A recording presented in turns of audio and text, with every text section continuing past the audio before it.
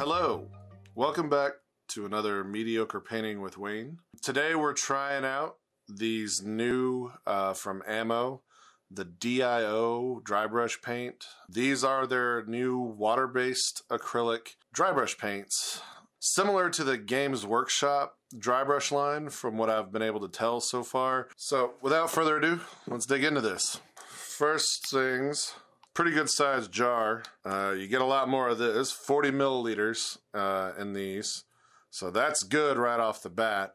And I think the retail on these is just around like $4.50 or $5 for 40 milliliters. Already, that's value compared to the GW little 10 mil pots that they have, 10 or 12 mil pots of dry brush paint. So we're already getting value. Let's see what we got consistency wise. So you can see it's pretty stiff in there. Hoy, hoy, hoy, hoy, hoy. So let's try it out on some chainmail, shall we? I got a couple of spare little test models here we can try this out on.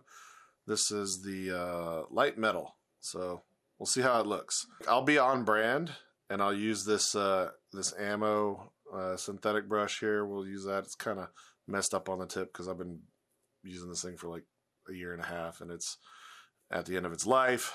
You know, I'd use this AK dry brush, but I think if you mix AK product with Ammo, it'll blow up in your face, but I've only heard that as a rumor, so they're rival companies. That's the joke. One guy got fired from the other one and formed the new one.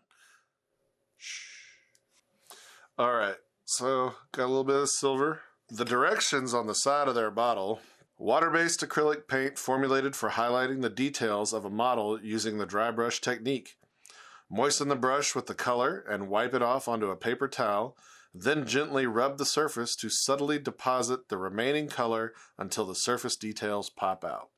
So they give you, little instructions on how to use their product. And so I'm trying to follow. I'm using a paper towel. You could do a paper plate too, or your hand. Old school painters doing it on their hands, so you know what consistency you're getting. All right, so let's see what we can do.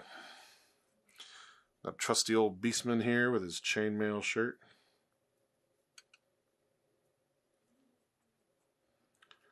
The trick with dry brushing is, if at all possible, you want to keep your brush moving in the same direction.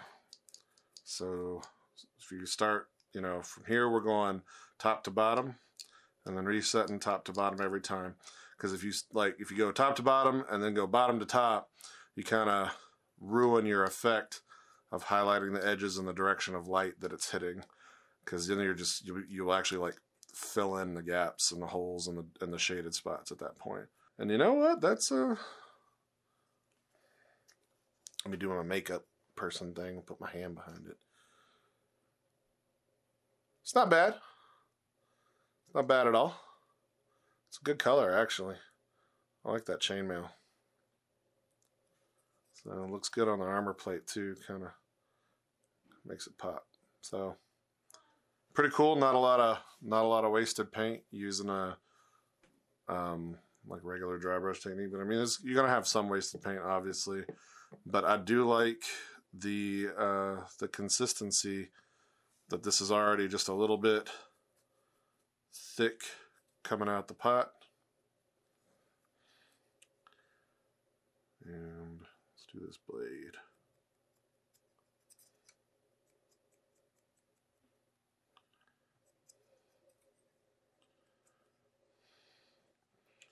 See if it shows up on this chainmail. I've already GW chainmail that I put on his axe head. See if I can lighten up that axe edge. Oh, that's nice.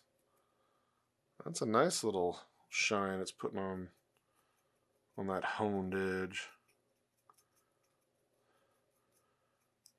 All right, stop the press. I'm already in, at least on the silver. All right, heck yeah. Cool. All right, let's try some other colors. Because I don't want any extra moisture in my brush, I am going to use this AK Interactive brush with this Ammo paint. So we're going to cross the streams, and hopefully it doesn't explode. This is the medium green AMIG 606, and I'm going to try it on this Battletech mech that I've had for a while. and see if we can't bring out some highlights on the edge, on the edging here. Here we go. All right. Don't mind the paint chip. This dude's been around a while. Of course, we're kind of doing this on the fly, so this may not be the ideal highlight color, but it was a green model that I had handy to try and show you some green dry brush highlights.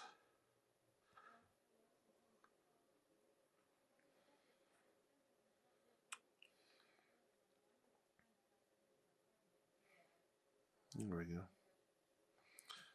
Make for some interesting effects. If you wanted to, like, oh, the light's hitting it up here, so it's been sun faded. If you want to detail your mech out like that, that's cool. So now it looks like he's got, you know, some sun faded, a little bit of fading, or maybe heat damage, or whatever you want to call it. But it's cool, and like when you look at him real close, you can tell it's, well, shit, that's obviously dry brushed, and that's, you know, it doesn't look realistic when you're this close to it. But like most of our painting techniques, when you view them a couple feet away on a tabletop, and there are a bunch of other models around it, the effects are stark, and it brings out the detail of the model, and you're like, oh, well, shoot, that looks really good like that. Nice. So far these paints are pretty convenient. I like the colors that they've come up with. Is it revolutionary? No. Is it convenient? Yes. I want to go ahead and say that these are cool. These are worth purchasing. And I mean, for, you know, around $5 to get 40 mils of dry brush paint, of paint that you can just use. I mean, this will last you a long time. So Review Me says, good investment. Necessary? Hell no. Convenient though? Absolutely. Obviously, it's going to look a little different on your computer screen, but we wanted to just show what the different colors were. All right, I lied. I want to do one more. So I have an old Space Wolf model that a friend of mine painted a long time ago, and I want to try this.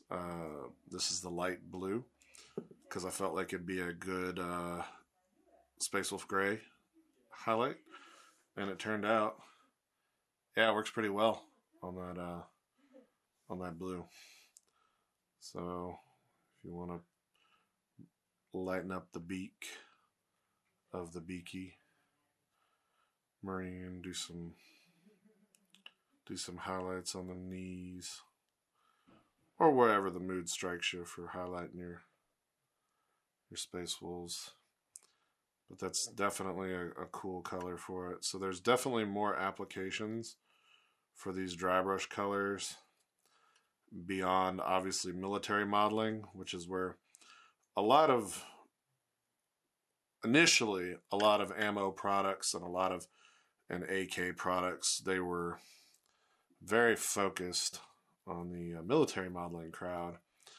And then both companies realized, hey, you know who buys a lot of gimmicky paint stuff? War gamers. Let's make some different and brighter colors. So I appreciate them adapting to the market. So yeah, these are cool. You're definitely getting your money's worth. Hey, it's me, Allison, your friendly neighborhood editor. Wayne didn't record an outro, so I'm here to let you know that we appreciate you for watching. Let us know what you'd like Wayne to review next, and subscribe to stay in the loop and help us gain the favor of the YouTube algorithm overlords. Thanks again for hanging with us, and we'll see you next time.